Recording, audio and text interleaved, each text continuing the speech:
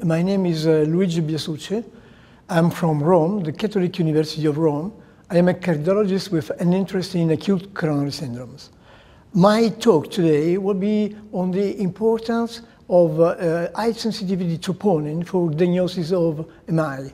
This is a very interesting and, I would say, hot topic nowadays, because the introduction of high sensitivity troponin, in particular high sensitivity troponin T, has led to faster diagnosis, to more accurate diagnosis, but also to more false positive cases that may represent a trouble for the evaluation of this patient, and they may enter the chest pain unit or the intensive care unit without a real need, so they may increase cost and possibly complication.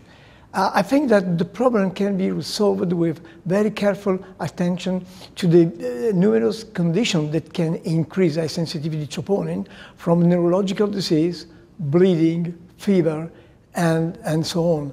And also to the revision of the decision limits, which are probably too low for the old population. So I will present data from our institution showing that careful analysis of the reason for false positivity and better analysis of the decision limit, with different decision limit for people aged more than 75, can be useful to better use this new powerful weapon in our hands to better diagnose myocardial infarction.